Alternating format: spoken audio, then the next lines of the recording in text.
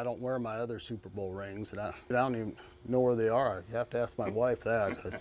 Fans will remember Jay Novacek's days as a Cowboy, but they might forget. Got cutting trophies down here. He was a cowboy. It's who I am. That's what I enjoy doing out in that country lifestyle. A lifestyle not even the mighty NFL could change. Yeah, I rode horses and played at the same time, and I'm sure they didn't really like that a whole lot. At the Texas Cowboy Hall of Fame in Fort Worth, they have more than 160 honorees, but only 3 have worn both cowboy hats. Novacek, Randy White, and perhaps the most cowboy to ever cowboy for the Cowboys. Walt Garrison is, he was a cowboy.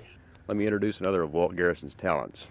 He is a whittler. I whittled this in about a day and a half. Just on and off.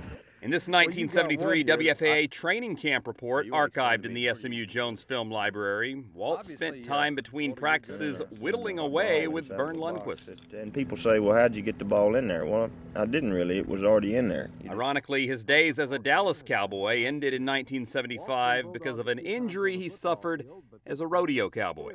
In his room at Baylor Hospital, Walt was philosophical about his injury, the first he's ever received in a rodeo. Like a football injury, it's things that happen and you have to learn to live with it. But his woodwork sits proudly alongside his sports accomplishments, here where they celebrate all kinds of cowboying. The cowboy hat or the cowboy helmet? Hat. More comfortable? A lot more comfortable, and normally people don't hit me with this hat on. In Fort Worth, I'm Chris Sadeghi.